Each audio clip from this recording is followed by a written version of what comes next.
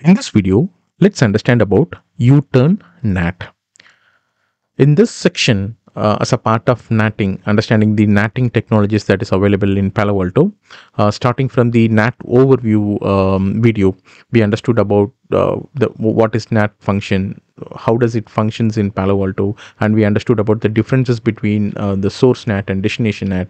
And following to that, we understood practically in our lab, we understood about each and every method that's available under source and destination NAT functions, which is available in Palo Alto, right? So following to that, in this section about NATing, here in this video, let's understand about the U-turn. All right. So generally, U-turn NAT is required in two scenarios, right? One is when you have a internal user, or let me open my pen.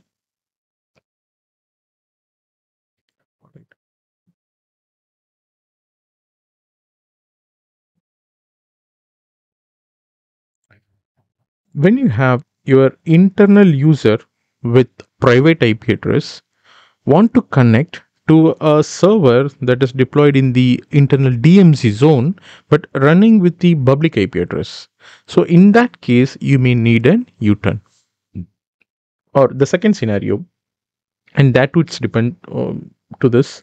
The second scenario, when you don't have an internal DNS and you fully depend on your external DNS which is available in the internet. All right. Say for example, what happens? Let's consider that this particular server, right? It is a web server, right? So just consider that it is www.example.com. Okay. So when this user want to connect to this example.com server, if in case you have an internal DNS which is placed in your server zone or within your organization zones, right? What happened anyway, apart from this public IP address, there may be a private IP address as well. To this, we can have a private IP address as well to the server. So with that, if in case you have an internal DNS, then this resolution will be going to your internal DNS, and that DNS would be giving you the private IP address of the server. Means you might have added the record in such a way, right? So that in that case, this particular user traffic would be directly going through like this, right? So you'll be adding a security policy from here to allow the transaction from inside zone to DMZ zone. However, if you don't have internal DNS and if you completely rely on the external DNS, what happened? So if you want to access to this particular application which is in your DMZ zone, which are in your organizations, means as per you this is an internal, right? So in your own DMZ zone, what happened?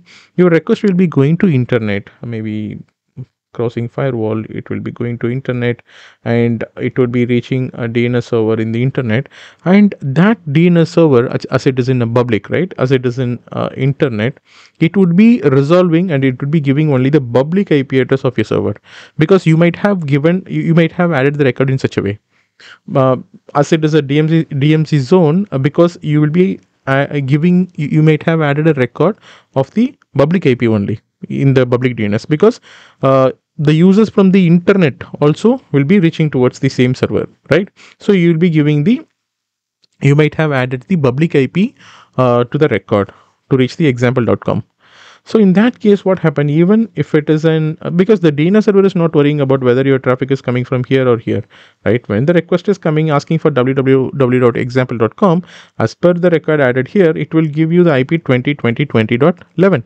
So which is again a public address, right? So in that case, again, this traffic would be going, means internet, it's a kind of, it is not an internal transaction, right? It is not an internal transaction. So which is going from inside zone to DMZ zone. So in this, it will be going to the internet and again coming back and going to the DMZ zone, right? So that is the reason we are referring it as the U-turn. Okay, so U-turn, I'll repeat, the main situation when you need a U-turn is when your internal user with the private IP address want to connect with the server that is deployed in your DMZ zone with the public address. So in that case, your request will not be this transaction will not be an internal transaction. You'll not have a security policy. You can write, but this transaction will not be an internal, right? So the request will go to like this through the internet facing port, okay, through the internet facing port, and it will come back. If you consider that this is the internet facing port, then your request would be, if you consider this is the internet connected port, okay, so in that case your request will be going in this way and it will come to here, okay. It will go here and come here, it will go here and come here. It is not directly going here because it's internal transaction. It is not directly going here. All right, it is going to the Palo Alto, it's going to the WAN interface, and then it's coming here and it's going to the DMZ through the DMZ interface, right? So that is the reason we refer it as the U-turn NAT. See, there is a U-turn, right? This is the reason we refer it a U-turn. All right. As I said, if in case you have internal DNS here placed, if in case you have internal DNS placed, then there is no need for a U-turn. You can, you can directly from here to here. There is an internal transaction you can make, right? Even through the firewall, I'm saying, even through the firewall, you can just go through this interface. From this interface, you can just go through this interface, right? There is no need of a U-turn. But when you fully depend on the external DNS and you want to connect from the private IP address of the internal user to the public address of the server that's deployed in the DMZ zone, then there is a way. Then your traffic will go through the WAN interface and then it will come to the DMZ zone interface. Okay. Right. So that is the reason we refer this as a U-turn. All right. Now let's logically, theoretically, we understood how does it works, but let's go to our lab and let's see how does it work or how to configure it. All right. I'll just clear this. Let's go to our lab now.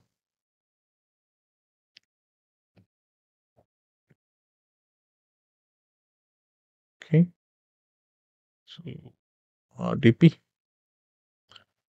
All right. So this is the same topology that I have taken. If you see for this particular understanding about U-turn, I have 3 zones, but we primarily concentrate about inside zone, DMZ zone.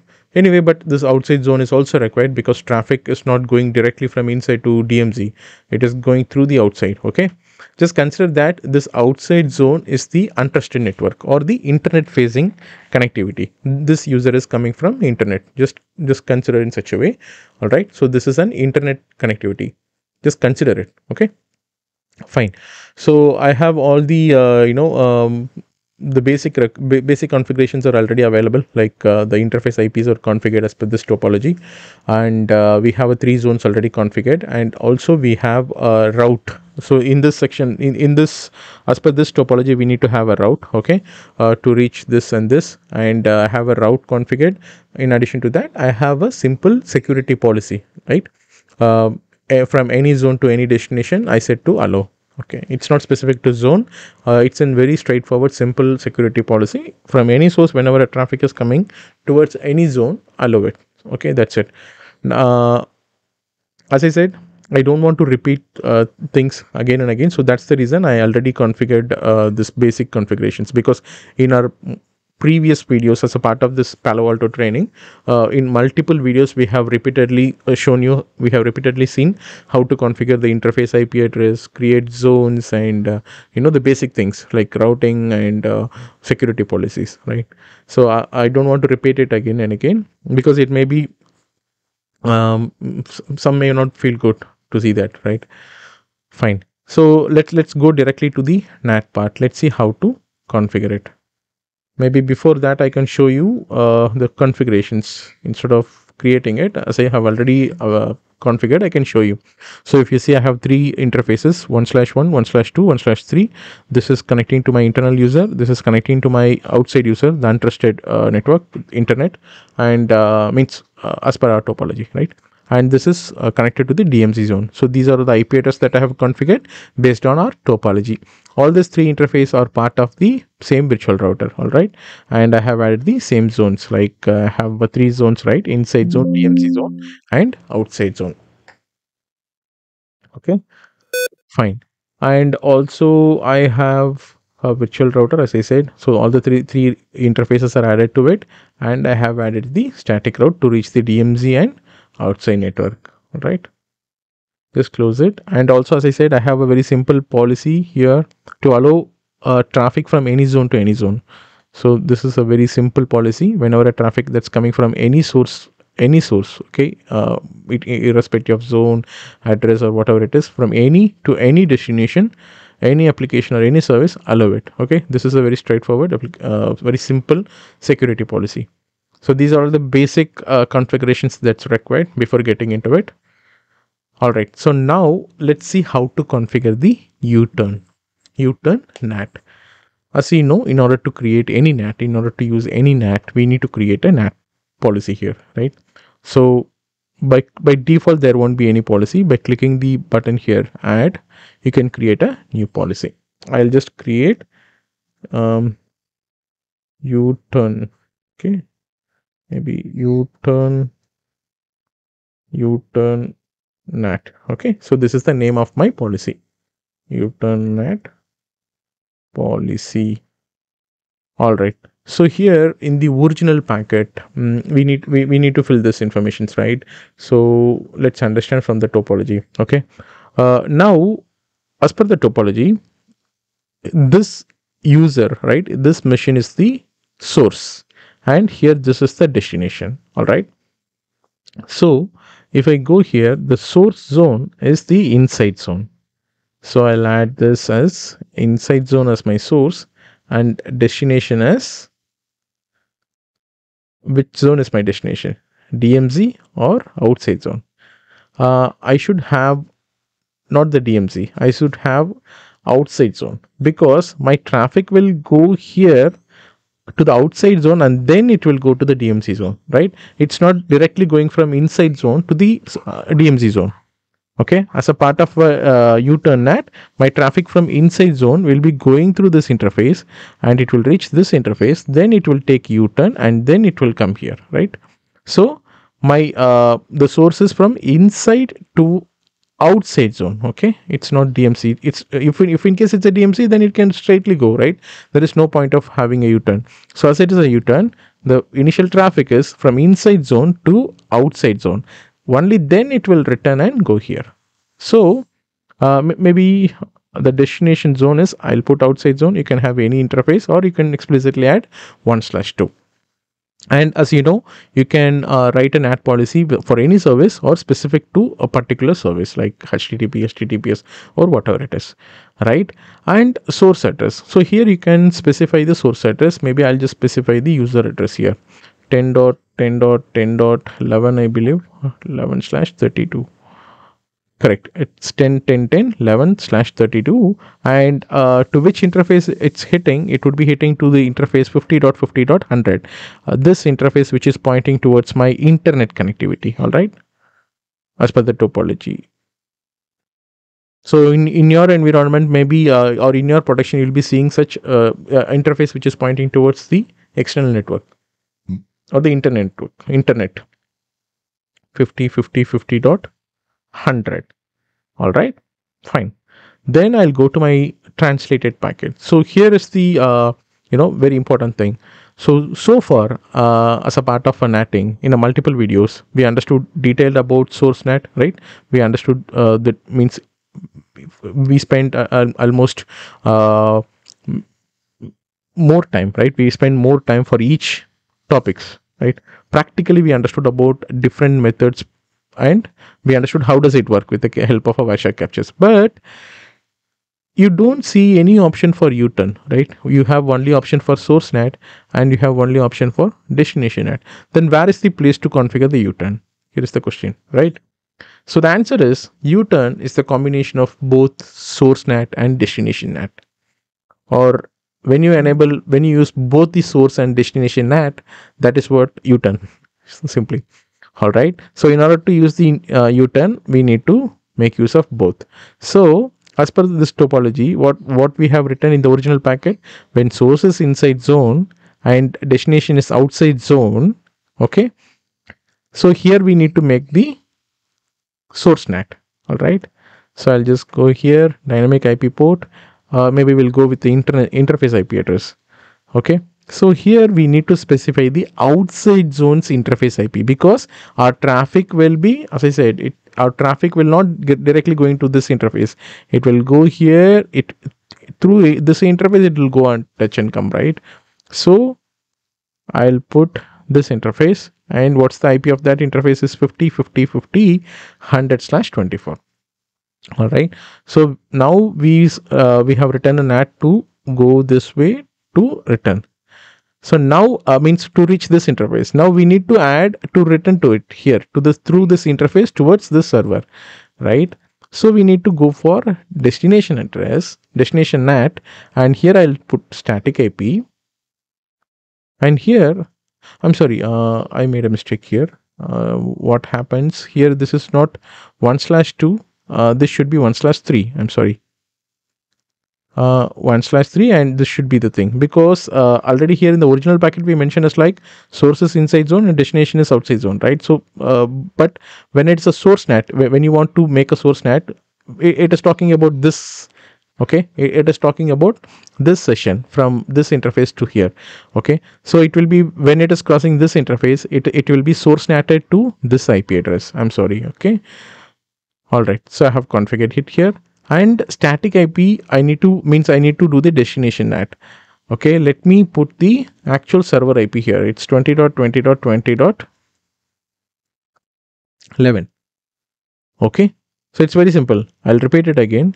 So your source is inside, your destination is outside zone. Okay, and the source user IP, you can either specify IP or not, but you need to specify the destination IP address, because this is the interface it's configured, right?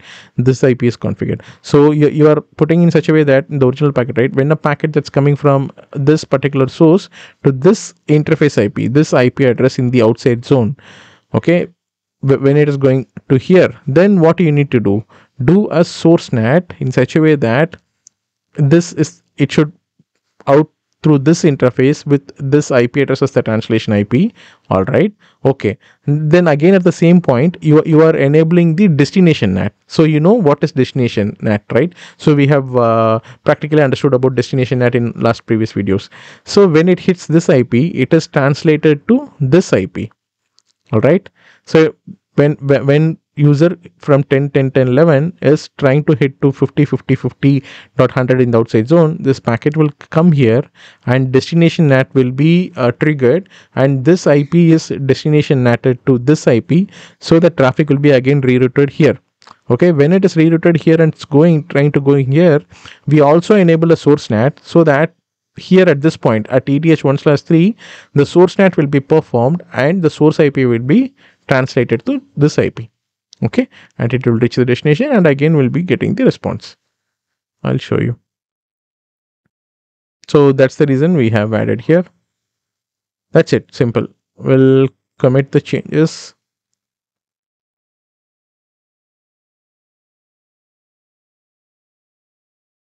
So let it take some time. So once it is committed, then we'll go to our client machine here. We'll go to our client machine here and we'll initiate the traffic towards this interface. But when you initiate to this interface, the request will come, as I said, from the inside zone to the outside zone to this interface IP it will hit. As we have a destination NAT configured, it will be NATed to this IP, right? It will be redirected again. But how it will go? Through this interface. So we also have a source NAT configured. So when it crosses through this interface, the source IP of this would be translated to this IP. All right. So this is how the U-turn works. It will go here, this interface, then again it come back and it goes. Let's see whether it's committed. It's almost done.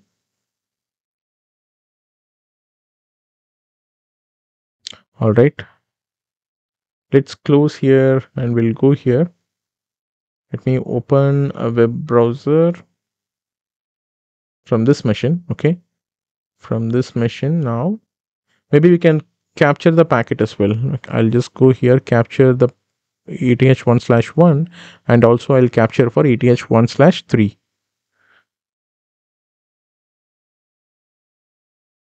We'll just go here, capture 1/3.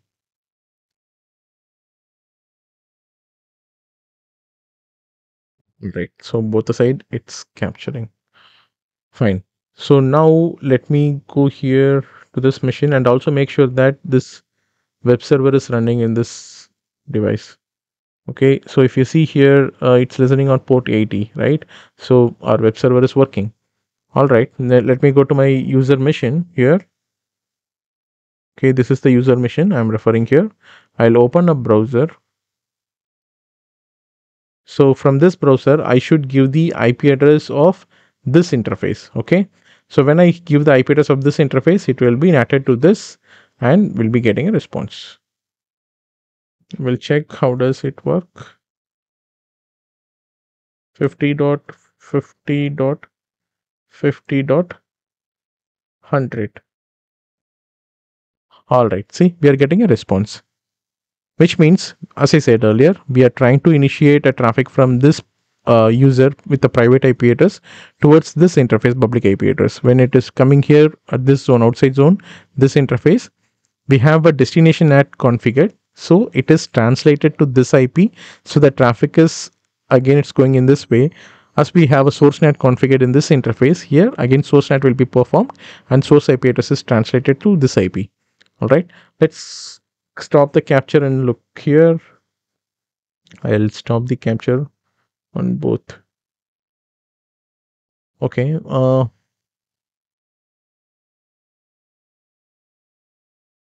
maybe I'll follow the stream. Okay, so this is the capture that is initiated. Okay, this the other way. Maybe I'll just go to this one.